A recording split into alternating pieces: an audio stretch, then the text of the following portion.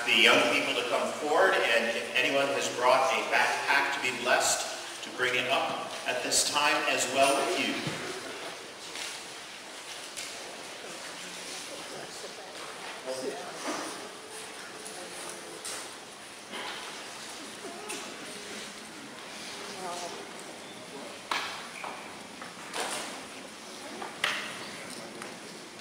Very good. I'm seeing some backpacks here. This morning, I had a really tough decision on what to preach about. I either wanted to talk about dogs. How many of you have a dog? A lot of people have dogs. You have a what? I'm allergic to dogs. You're allergic to dogs. Well, we won't preach about dogs then. My alternate topic today was to talk about spit.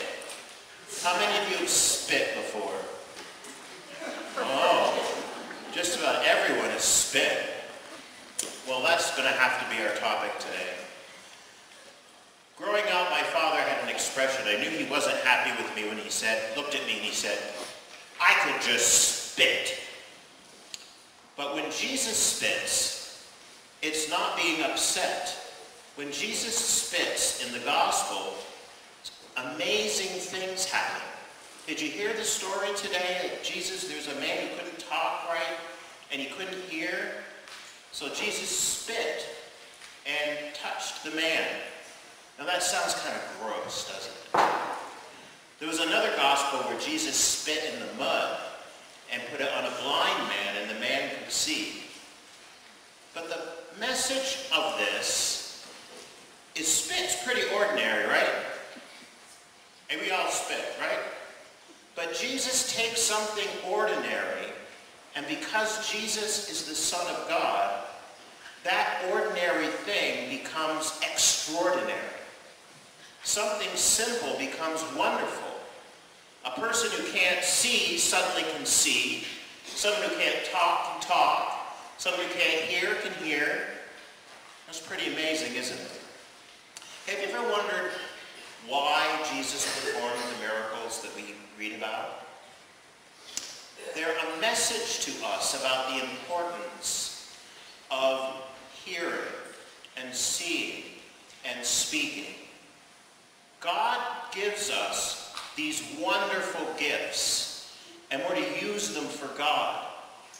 So as we go about our lives, and as you all get ready and have your backpacks blessed, and you're all back in school at this point, and at home, and at play, and wherever you go, Jesus is saying it's important to see clearly, to listen carefully, and to speak well.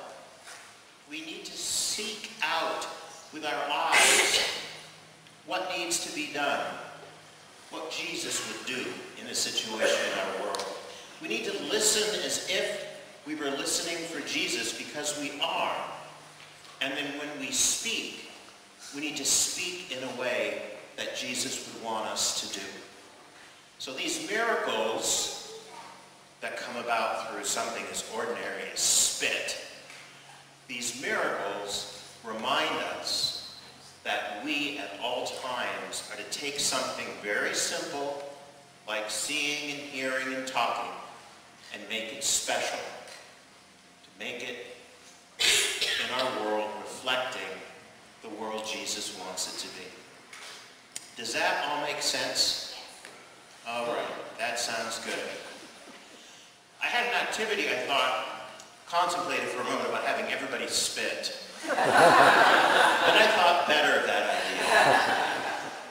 But if you remember, seeing, hearing, and talking for Jesus, you'll have remembered the message of this sermon. Amen. Now we're going to have you stay right here, and Christopher is going to come over and bless your backpacks. All right. So, would you all stand up? And those of you that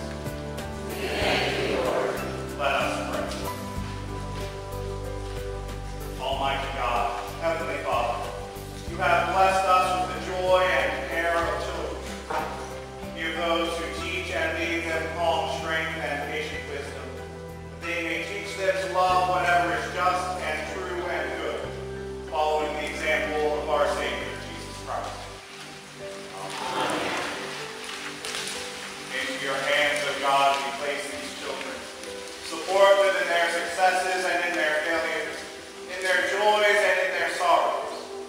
As they grow through this year, may they grow in grace and knowledge and wisdom. Amen. O eternal God, bless all schools, colleges, and universities, that they may be lively centers for sound learning, new discovery, and the pursuit of wisdom. And grant that those who teach and those who learn may find you to be the source of all truth, through Jesus Christ our Lord. Amen. God of all wisdom and knowledge, send your blessing upon these schools of learning, that all who use them may share in your creative powers and come to the joys of